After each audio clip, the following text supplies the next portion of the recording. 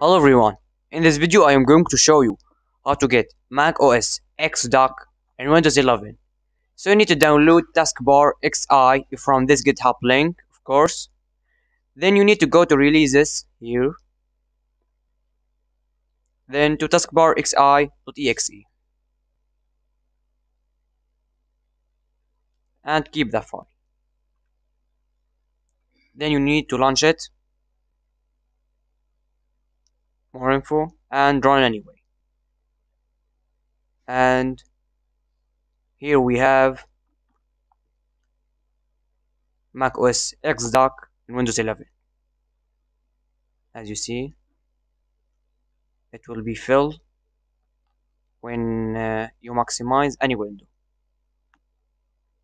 and when you minimize any window it will be like macOS X Dock. So that's it. Thank you for watching, and I hope this video was helpful. Goodbye.